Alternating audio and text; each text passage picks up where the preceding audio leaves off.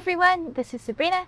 I work at New Women Law Group and I'm based in the Boston metro area where I study at MIT. Boston is one of the oldest cities in the United States. The Mayflower carried settlers from Europe to North America in the year 1620, more than 400 years ago. Today, the Boston metropolitan area, including Cambridge and other adjacent towns, is one of the cultural and financial centers of New England, with a vibrant economy supported by leading industries including biotechnology, healthcare, finance, information technology, tourism, and education. That's right, higher education. Boston is a city well known for its study opportunities. There are as many as 24 universities in the Boston area, including MIT, Harvard, Northeastern University, Tufts University, Boston University, Boston College, the University of Massachusetts at Boston, Brandeis University, and more.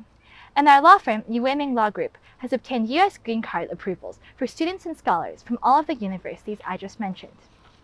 In addition, there are many research institutions in the Boston area, including Harvard Medical School, Brigham and Women's Hospital, Beth Israel Deaconess Medical Center, Massachusetts General Hospital, and more.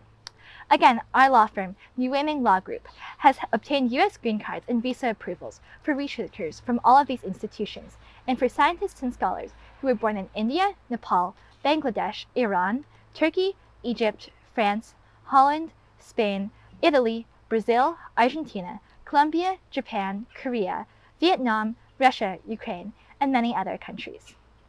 If you are a researcher, scientist, scholar, engineer, or specialist, you can consider applying for a U.S. green card based on your talent and do not have to apply through an employer.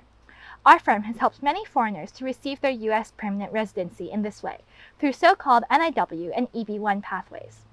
NIW stands for National Interest Waiver, and EB-1 includes aliens of extraordinary ability and outstanding researchers. These applications are fast, cost-effective, convenient, and straightforward. I have met many talented individuals in the Boston area, including professors and students at MIT, who were born in foreign countries all over the world and came to the United States. If you want to follow the examples of Albert Einstein, Isaac Asimov, and Elon Musk, contact our law firm and let us help you fulfill your American dream.